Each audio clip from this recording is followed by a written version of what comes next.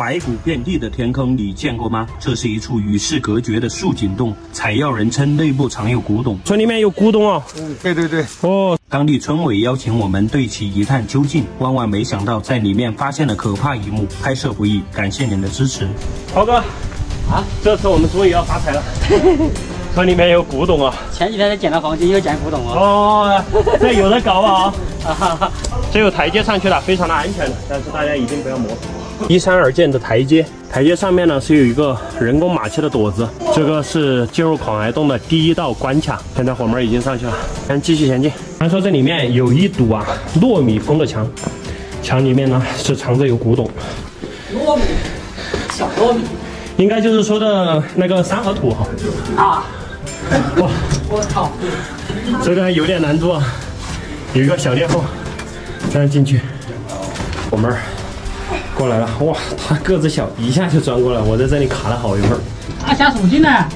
哦，这只是他的一道门，是不是？啊，这是一个20多米深的洞道，然后过来之后呢，来到了一片四周没有公路的原始寨子，马上就可以进入那个孔崖洞了。刚才我们看到的那只是这个寨子的关卡，这个你们从来没下去过啊？没去过，从没去过，从来没人下去过。啊，从来没去过噻。这就厉害了，我们现在就抵达了它的核心部位。这是一个竖井吗？还是一个洞啊？这一个竖井，竖井下去啊，可能应该是洞啊。投石问路，先看一下。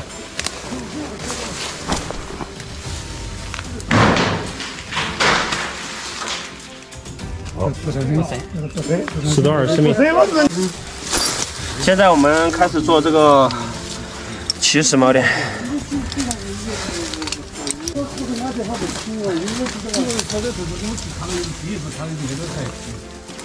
下面有啥子？有小坑。现在我做好了保护，可以看到，这里垂直下去的高度差不多是30多米。豪哥说下面发现了小坑，那我们继续下降，大家一定不要模仿了。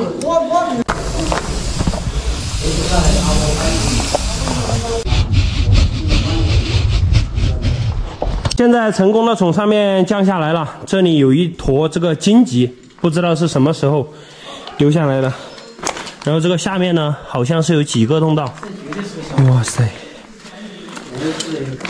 厉害了这个！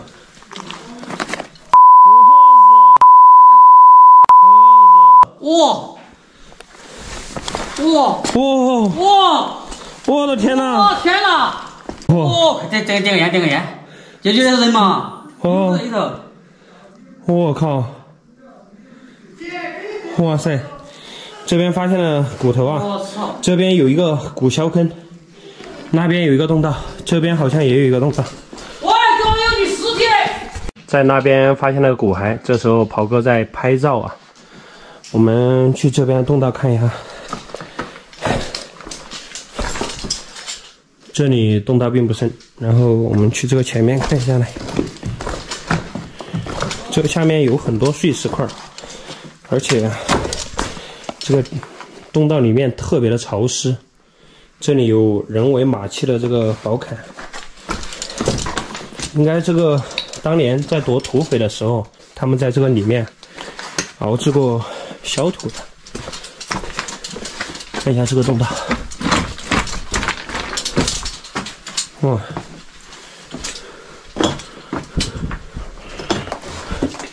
这边有个洞道，过去看一下。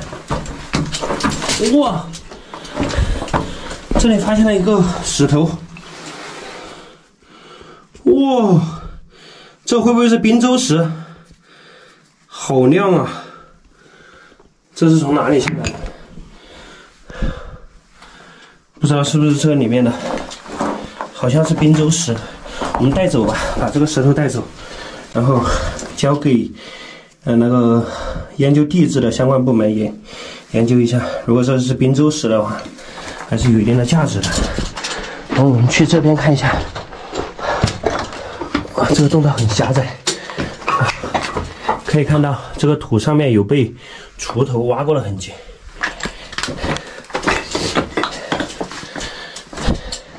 可以看到这个入口啊，入口的这个石头上面呢，都接了钟乳石，说明这个洞道已经很多年没有人类来过了。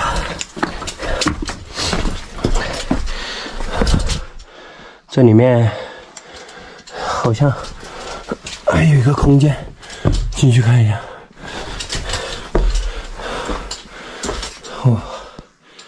哇塞！天哪，这里有一些骨头。哇塞！不过从这个钙化的程度来看的话，应该年代非常久远了。这个上面就是个钟乳石锵锵。哇塞！我踩到了骨头上面。这边的2个洞道都不深。这时候我们回到那个竖井底部，去刚才发现尸骨的后面那个洞道去看一下。这个小坑，哇！从上面附着的这个钟乳石钙化的痕迹来看的话，这个应该是很多年前留下的。那边还有洞道？还有，过去看一下，小心一点！我靠，别踩到了这个骨头上面就不好了。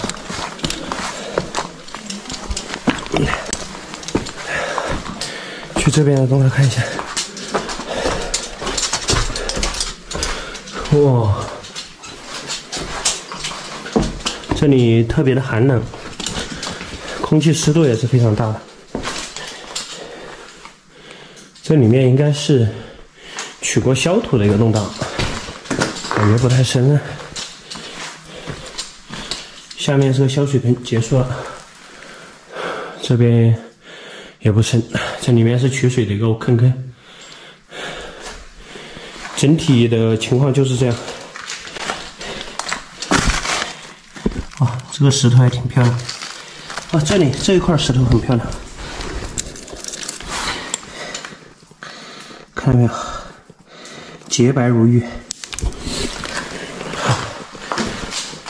这个天坑算是全部探明了。到目前为止呢，这个矿岩洞啊就全部探明了。在里面呢，共发现了3个洞道。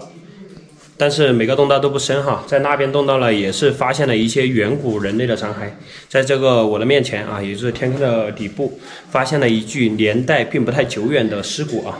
这个我们待会儿上去了之后呢，给相关部门报告一下。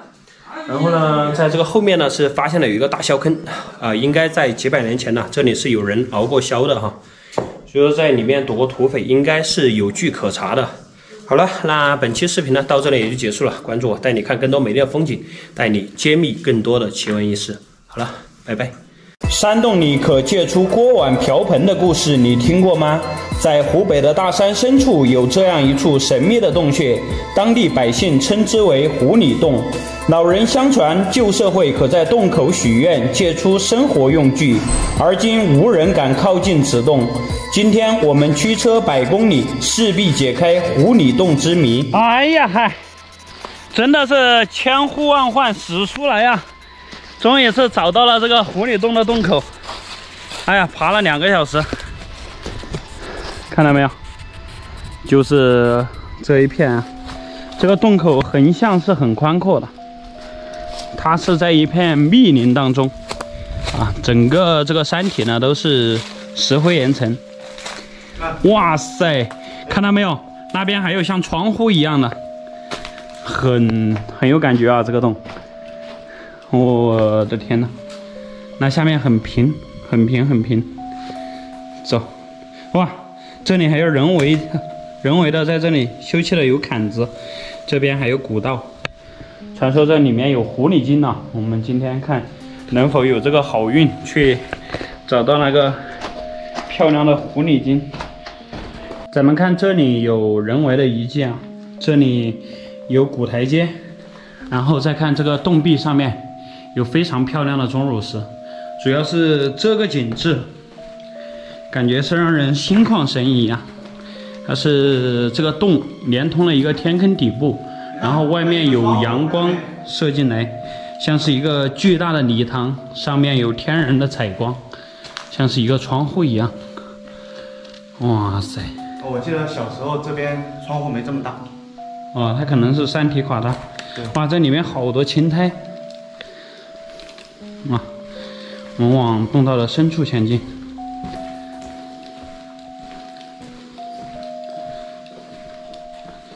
哦，这边是消水的啊，然后主洞道是从这里往那边延伸的。这边进来了之后，可以听到很多蝙蝠的声音。到头了吧？没有，那洞道还深得很。咱们看这个钟乳石，哇塞，好漂亮，像一尊佛柱。然后最有意思的就是这个钟乳石上面有这个金光闪闪的这种小蝶灯，哇塞，看得好漂亮。这边很多蝙蝠。咱们刚刚是通过那个窗户，然后从那个消水坑过去，然后发现是个死洞道。这时候呢，我们就搞这个洞，看到没有？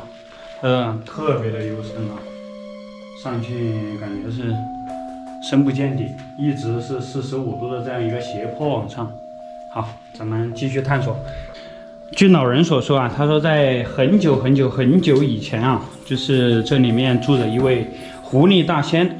然后这个洞呢，当地的百姓可以到这里来借那个一些东西，不知道大家的家乡有没有这种传说，就是说可以在里面借那个过世用的桌椅啊、碗筷一些东西，然后后来有人借了不还，然后就这个狐狸大仙呢就不会显灵了。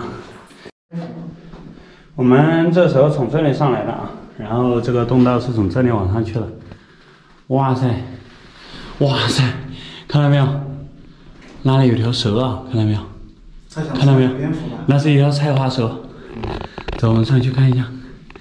那是一条菜花蛇啊，它可能是想吃这个蝙蝠。蛇在这里，然后这里分成了几个洞道，但是主洞道是从这里往里面延伸的。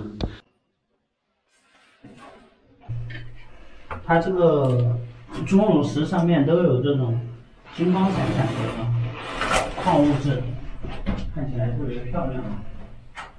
哇塞，这边洞道很宽。刚才我从这边下来的，这时候呢又到了一个条干枯的地下暗河，但是这个地下暗河里面发现并没有其他的洞道，所以呢，我决定还是这样爬上去。然后这个侧面呢有一个小洞道，我决定进去看一下。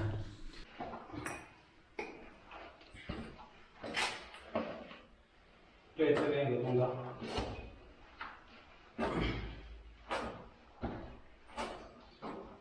哇塞，好深的洞道！小伙伴在过第一道天险。这下面是一个2米多高的沟，虽然说不是很高，但是还是要小心翼翼啊。这个地下暗河啊，也是玉化的这个钟乳石、石英岩啊，奇形怪状的，很漂亮。咱们继续前进，这是一幅什么样的景象？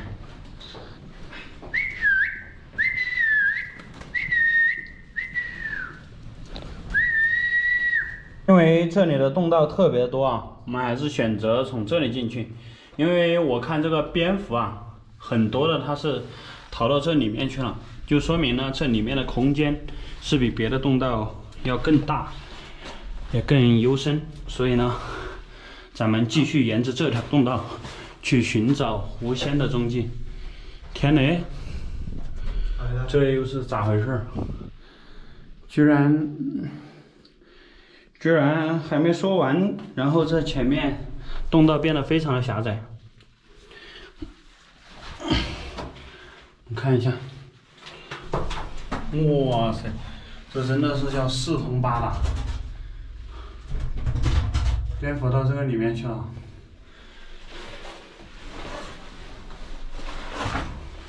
这边有一个洞道。想不到这么多洞口居然有很多支洞，它是连在一起的。然后在这边呢，还发现了有这个洞穴蜘蛛，这是一种很奇妙的生物啊，它是终身呢不见阳光。洞穴蜘蛛，从哪里？从这里。哦，行，他从这里进去了。这洞道宽不过60公分，什么情况？但是我感觉我们好像穿不进去了，我操！太窄了，就不叫去了。太窄了。哇塞！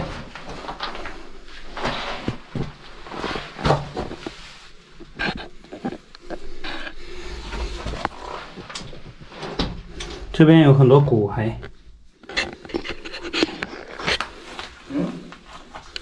很多骨头啊，小动物的吗？对，应该是小老鼠的骨头。对，也是一个死洞道，没有发现弧线。